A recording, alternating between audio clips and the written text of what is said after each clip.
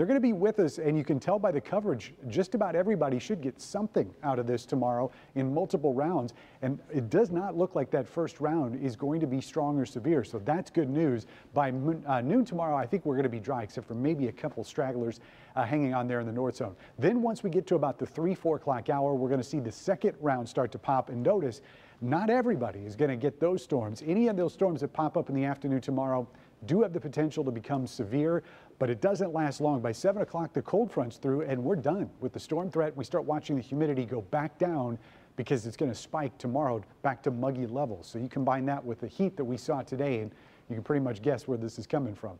4 to 10 a.m., that's the first window of storms we're looking at. Just about everybody gets that. Again, this is round one from west to east. Multiple downpours, probably some wind gusts out there, but again, we don't anticipate that that round is going to be severe. 4-hour window in the afternoon from 3 to 7.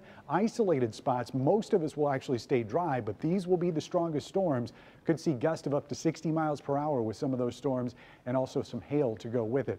And we need every drop of rain we can get. We seem like we say that every week, but the drought monitor continues to get worse. We're really focused on that part of the west zone where that severe drought has intensified. You can see now parts of Livingston County are under a severe drought, the rest of us in a moderate drought.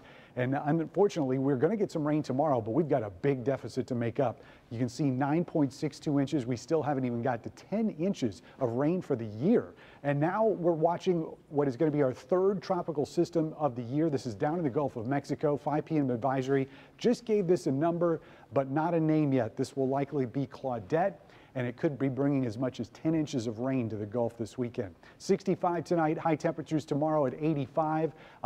We're expecting those numbers to stay in the 80s through the weekend, but the humidity goes down and the storm threat goes away, guys.